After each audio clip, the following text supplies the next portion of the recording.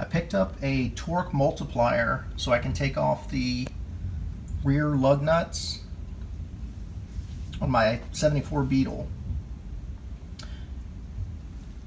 There's all the parts taken out of the package, and it's more parts in Placentia, California. So I ordered through Amazon, came in pretty quick, so it wasn't supposed to come in until next week, and it's already here. So maybe that's just Amazon adding some time. But anyway, here's the parts. I'm about to go try it out. You have your plate with your teeth on it. Here's what bolts onto your lug nuts. I believe it's here for the wide 5, and these two inside for the standard.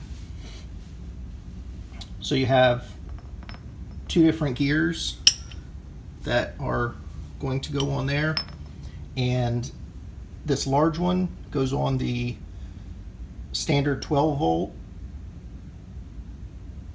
flywheel, and it also fits the my 74.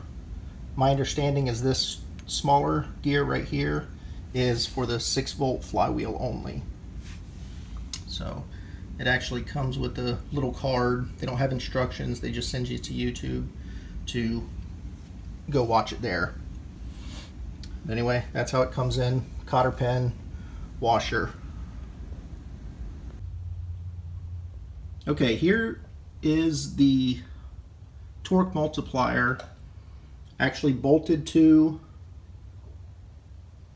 the hub. As you can see, it's got the teeth. I have the, sorry for the shaky cam, I'm trying to hold on to the wrench.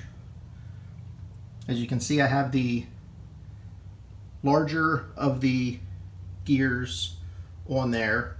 The washer is on the side of the gear. That actually puts it closer, or I should say further onto the gear, because originally when I put it on, I had this washer that we're looking at right there. I had that washer on the end back here, which pulled the smaller the smaller gear too far out.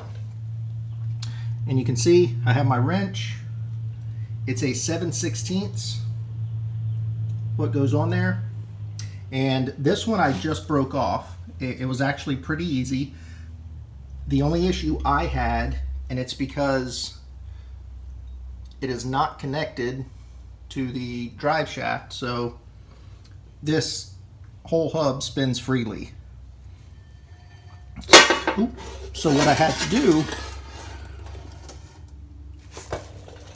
do, because it's on the passenger side, my parking brake is broke.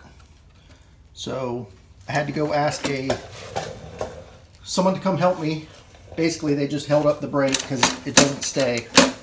They held up the brake, and that was tight enough for me to start wrenching on there, and it slowly started working its way off. And I probably can't see, but there's actually space there now, so I'll be able to zip that one right off.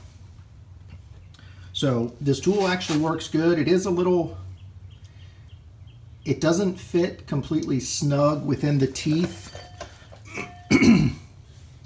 meaning you have to lean into it a little when you're pulling, or excuse me, when you're tightening the wrench. You have to lean into it a little. If you're pulling away, then it's just going to pop right off the teeth. I've watched a video where they said, some people said it was skipping, and I think that's the reason, is they were pulling away. So as long as you're pulling towards the teeth in that area instead of away, you should be good. So like I said, that popped it off, and I've tried everything from heating it up with a torch, multiple wrenches, pry bars. I've tried everything. So I'm glad this worked.